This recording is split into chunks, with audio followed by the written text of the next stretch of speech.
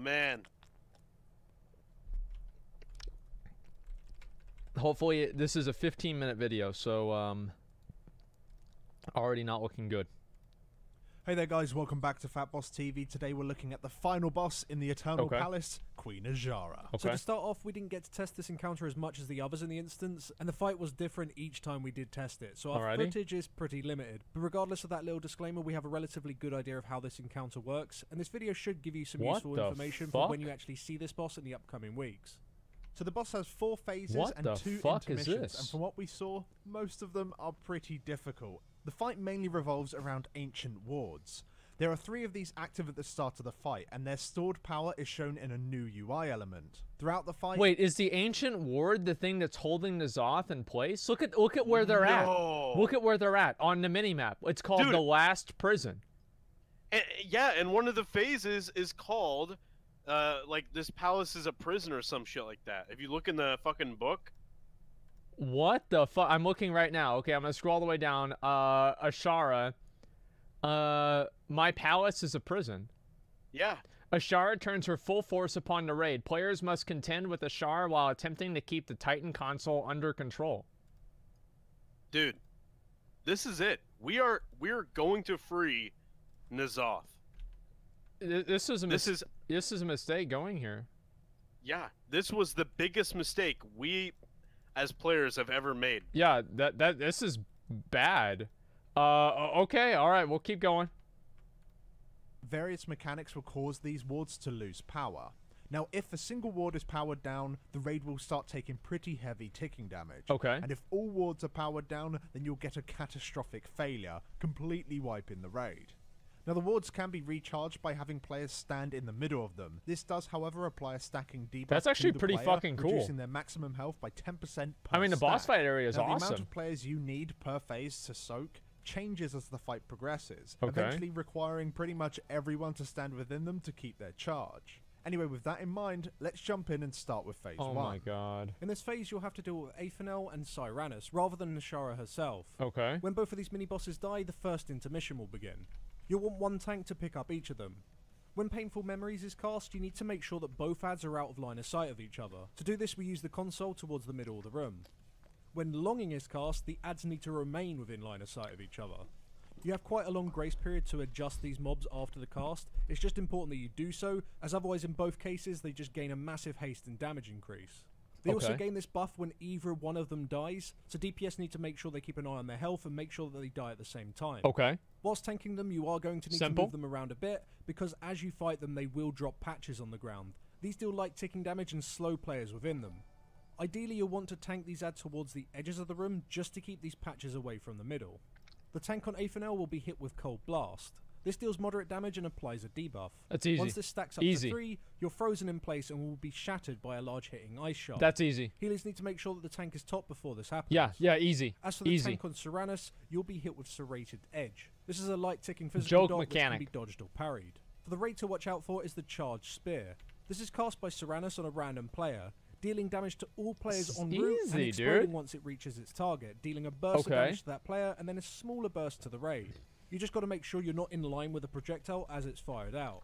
Also to be mindful of is the lightning orbs from Aethanel. These land randomly in the room and bounce 3 times before finally despawning.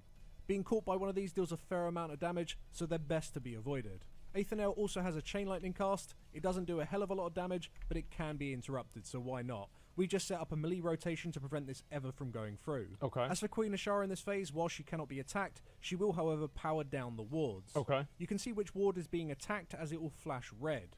We decided to top these up initially on the pool, and then just move a small amount of players to whichever ward was being attacked, just to keep it topped up. These wards are also powered down by the overzealous hulks. This ad will spawn directly in the middle of the room and just make his way to a Those are the beefy boys. ward. We have to watch out for them. Once he's there, he'll cast Ground Pound, which deals light ticking raid-wide damage and will remove power from the ward.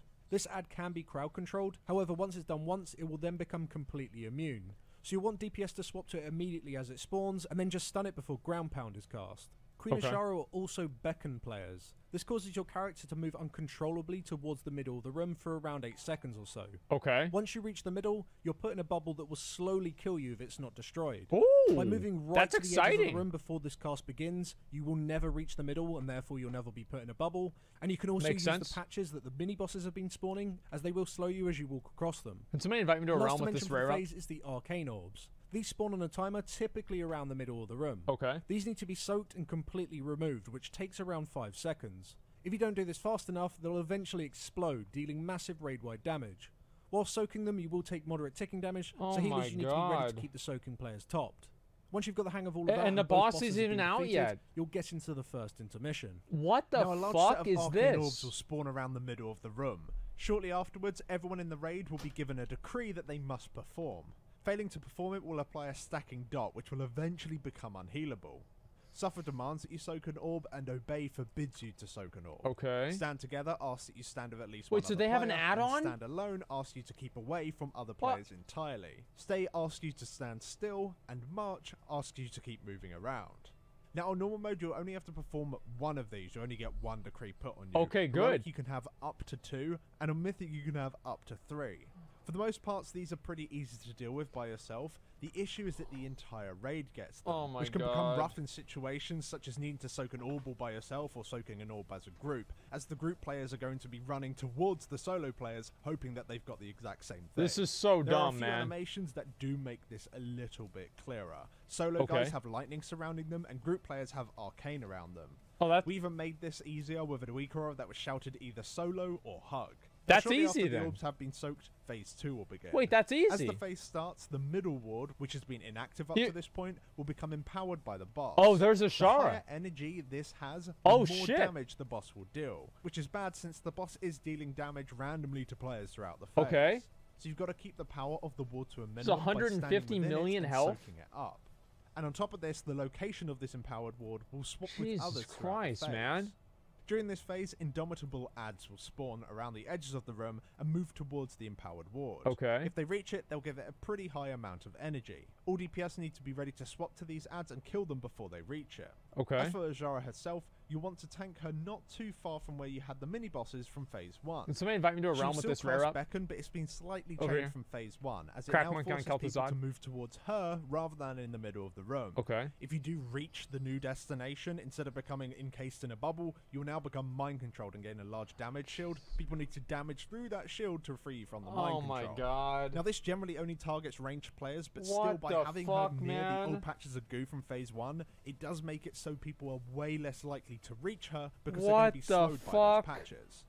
Now whatever ward the boss is closest to in this phase, she will slowly drain energy from it, and if she's closest to her empowered ward, she will slowly give that one energy. We opted to keep her near 1 most of the time, and we just rotated the raid to stand within it and keep it topped up, never going above 5 stacks or so. Of course. Now whilst tanking her, you will be hit by Arcane Jolt, which deals a small amount of arcane damage, but applies a debuff that increases the damage you take from all arcane sources by 5%. This is insane. Seconds. Now this stacks up pretty fast, so you'll want tanks to swap as frequently as they can to keep these stacks to a minimum. As for the raid, she'll debuff random players with Arcane Burst. This debuff just explodes at the end of its duration, dealing massive damage to all players within line of sight of that player. Oh, that's easy. You just walk away. Hit by the explosion, yeah, that was like in Mechatork. Arcane Burst, she'll apply even more. Yeah, it's the exact same mechanic. So that's a joke. Joke mechanic, guys. Players will need to run behind the pillars or use the console to create a line of sight and let their debuff expire. This, however, becomes a bit of an issue if you have more than 2 debuffs, as you can run out of safe places to line of sight. I'm gonna be honest, guys. About 5 minutes ago, I lost track. Like, this is... Alright. Tomorrow's not happening. Okay, so what happens in phase 1? Do you remember anything in phase 1? Alright, so in phase 1, a bunch of ads come out. Yeah. And you've got to DPS the ads while both staying away and stacking on your teammates. And taking debuffs. Yeah. Out of the you take the debuffs out of the raid, and then it drops the purple, and then more ads will go to the center, and then you have to kill those ads, and then they empower the lock or some shit. And then after that, then you get the intermission or something. and then you kill more ads, and then wait, has there been an intermission? I don't know, dude. Oh, is that between the ads and her? Holy shit, man. Fortunately, this debuff can be dispelled. So what we decided to do was just have one of the debuff players move behind a pillar immediately with a healer and be dispelled, whilst the other two timed out naturally themselves not too long afterwards, one behind each pillar. Now the raid will also have to line of sight behind the pillar or the console when Arcane Detonation is cast. This cast just deals a massive amount of raid-wide damage to anyone within line of sight of the boss. By having the boss positioned not too far from either of the pillars or the console was pretty much key here, as it gives enough time for everyone in the raid to move behind before the cast finishes. Now once you got the hang of doing all that a few times, and the raiders got used to the idea of keeping the empowered wards low and the normal ones topped up, and the boss reaches 70% health, the second intermission will begin. This worked the same as the first whilst we were testing, but it appears that the March Decree has been moved to this intermission only in the Dungeon Journal. Aside from that, it should pretty much be the same. Execute your decrees without gaining a shitload of stacks, and not long after the orbs have been soaked, Phase 3 will begin. Now this phase plays out mechanically the same as Phase 2, however there are a few new things to deal with. 3 new ads will spawn from the very start. 2 Tide Mistresses will stand on top of one of the ancient wards each and begin to drain its power. This cast does appear to be interruptible. It also appears that maybe these ads can spawn on top of the empowered ones, which will give the empowered one even more energy. This isn't even mythic. That you can interrupt this. These mistresses will also cast Static Shock on random players, which makes them just deal pulsing AoE damage around them, and they will also cast Chain Lightning, which can be interrupted. Most importantly, the mistresses will shield themselves, making them completely immune to damage and interrupts. The shield is broken by using the other new ad, the Loyal Myrmidon. This guy will cast Charge Spear on a random player. This works the exact same way as the one cast by Serranos. Except if the player that is targeted stands on top of the mistress, it will break the shield on her, allowing people to continue to interrupt and damage them. The only other difference in this phase is that instead of the boss moving the empowered ward around the room, she'll instead replace multiple ancient wards with empowered ones. We're not sure exactly how this works as we never saw it, but by having multiple empowered ones up, it means the boss is going to be doing significantly more damage and means even more soaking for the raid to do. And whilst you are doing that, you'll want to be focusing all of your damage into the mistress, and once she's dead, the Myrmidon before returning back to Azshara. Holy and when shit, either the ads are dead, or when the boss reaches some unknown health percentage, holy fucking shit, dude. She'll still have Beacon in this phase and will slowly power down the nearest ancient ward as well as having multiple empowered wards. Aside from that, everything is new. Tanks have to deal with Void Touch, which is a new debuff which reduces the incoming healing you receive. The raid have to deal with a beam. We're guessing this is probably a frontal cone targeted at a random player. You also have to watch out for rifts that spawn. Players within these rifts will just take ticking damage. We're going to guess that these slowly fill up the room. But what's most interesting in this phase is the console. At certain points you'll overload it, applying so many stacks of a debuff to the console that when expire, deal a burst of damage to the raid and also a random effect. What is this, man? If they all expire at the exact same time, then you're probably just going to wipe. So you need one player to interact with the console and release the energy over time. Now one of 4 random effects will happen when you do release any of the energy. One is just that it will flat out do additional damage. Secondly, a random DPS is given a 40-second debuff which increases their damage but instantly kills them when it expires. 3 is a really nasty dot that is probably only applied to a single player but potentially this is gonna be is that one of the ancient wards in the room is more like eternal mechanics. And it's going to be an eternal stream. Like it's just going to be entirely about space This management is ridiculous. And just min-maxing the console charges, trying to get rid of them all before they all just go off simultaneously. But what do we think? It was a shame it was as hard as it was while we were testing. We really didn't get to see everything, and things were pretty broken, like the arcane orbs just instantly one-shotting people, and the game crashing if any of the Phase 2 ads reached the middle of the room and all that kind of stuff. So it was a little bit buggy.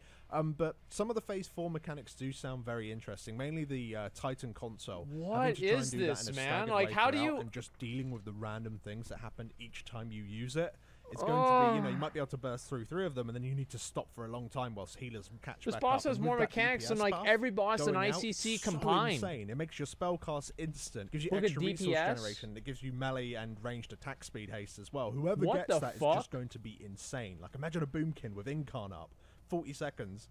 You're just going to do so much damage. It's going to be crazy. Yeah, it's interesting because at the same time as well, is it possible that every single time that happens? Somebody says this is what happens whenever enough players complain about easy raid fights.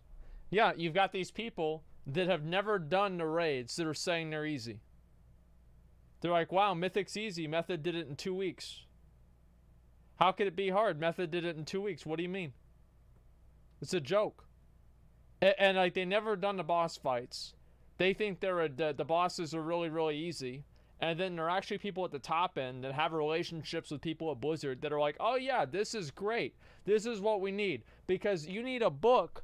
You need a fucking book. I don't have a book around here. You need a book in order to learn one boss. It's like the Dungeon Journal. It's not even a lie. This is crazy. What class are you playing? Classic? I don't know. If you have the God Pull, because it is completely random effects, right? Yeah.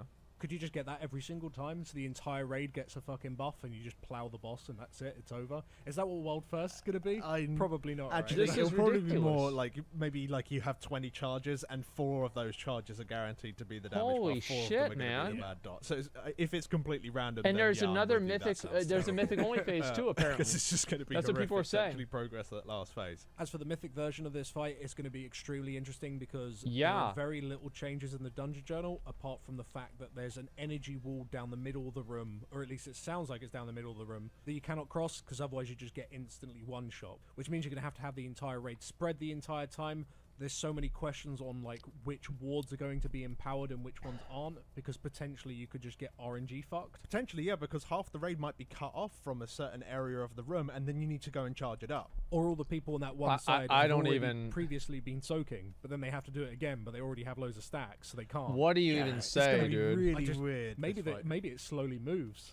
And yeah, this isn't even the last raid of the expansion. So the wall is a Hellion beam. Is that what you're going to do? Well, because like, they did no mythic testing, we have no idea how it's going to be. But that has suddenly made me way more enthusiastic Holy about this fight. fuck, Because man! Speaking, the whole idea of micromanaging throughout the fight, the whole energy thing, although it's like somewhat interesting, it doesn't really speak to me personally. I don't really enjoy that side of things. At least not. It's that hard because of DBM. Yeah, the thing is, like, the weak auras and DBM and everything, they make it to where players can ignore so many mechanics by not having to think about them because the game because the add-on plays the game for the player, that Blizzard just bloats the bosses with mechanics in order to offset that, so players still have to deal with things and consciously make decisions. And that's the issue. It's like, imagine doing this boss without DBM. I mean, I can't even imagine it.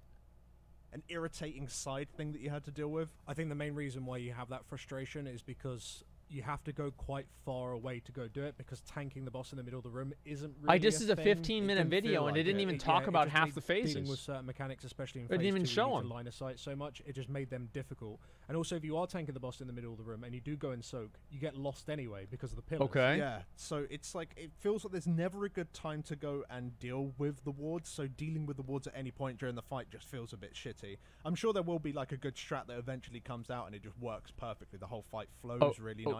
During testing, that whole mechanic, yeah, I wasn't a massive fan. And before we end the video, we should probably talk about the intermission as well. Yeah, it's such a clusterfuck. It's insane how much stuff's going on there. It's pretty fun, though. It's a nice little callback to Queen's Court, you know, throwing decrees at you again. Obviously, these ones are a little bit more difficult than the ones from Queen's Court. Yeah. This is, okay, alright, you know what? This is insane, man. Like, I can just imagine where you have to stack up, march, and soak at the same time. One thing's for sure, man. If you see someone in full, if you see someone in full some of them you just mythic can't do. Eternal Palace gear, they've got to be a good player, right? Or they have a lot of add-ons. That's gonna sound pretty terrible, but I mean, I guess. Oh, the rare's up. The rare's up. Okay, let me kill the rare. And then we're going to move into the lore. Okay, and let's talk about, these bosses first. So, what do you guys think about all these bosses so far that we've seen? I personally think that a lot of them, like, the thing is that it seems like it's too challenging. Like, I mean, there are too many mechanics. I feel like there is genuinely a point where there are too many mechanics. I need to take a piss. I'll be right back, okay? Just give me a second. Complicate for a second. Give me a yeah, I'll be right back.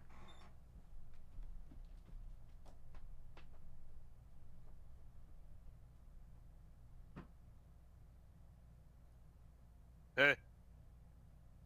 What's up? What's up? What up?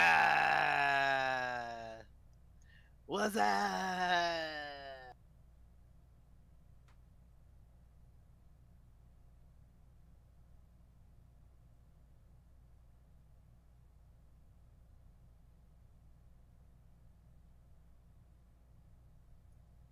Hey, chat. You suck.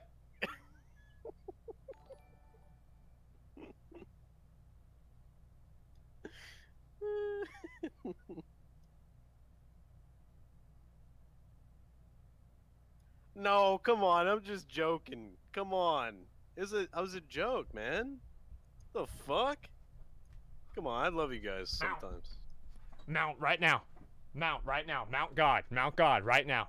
Watch this. Watch this mount. Mount God.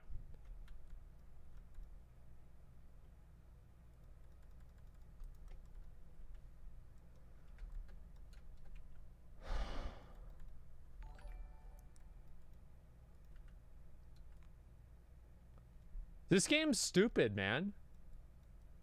Like, I've killed this guy like 15 times. I haven't gotten a fucking mount. Like, I don't understand, man. Do you need the igniter coil? I don't know what the fuck I need, man. This is just stupid. All right, so getting back to the raid. What do I think about the raid overall?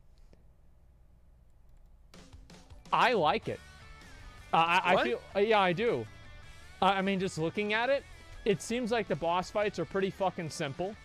I'm a big fan of that, except for the last ones, which are ridiculous. It's like, basically, you're going along, and it's like everything's fine. Everything's good. It's like taking math class. And you do, like, you know, first you understand addition, and then subtraction, multiplication, and, like, division, right? And those are, like, the real simple ones. And you just basically do that for a while, and everything's going fine, and there's no problems. And then suddenly, in like 9th grade, now you've got letters. And it's just like, it's this level that, like, you're walking around thinking that you're good at math, and then suddenly algebra happens, and you've got letters, you've got dividing fractions, you've got all kinds of bullshit like that, right? Fuck algebra, yeah, whatever, 6+.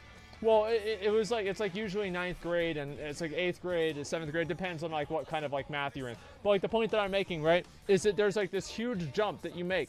And I feel like this is the exact same thing. This is like going from normal math to fucking algebra. This is crazy. Holy shit, man. Dividing fractions. Yeah, I'm sorry, man. This is just ridiculous. Don't talk bad about math. No, I'm not saying that, dude. 5th grade NEO. Listen, like, I know everybody wants to talk about how good they are at math. You guys are fucking morons. Okay? If people knew that they were good at math, they wouldn't be watching Twitch streams for a while all day. Oh, okay. Let's see here. Let's get this fucking mount. Let's go.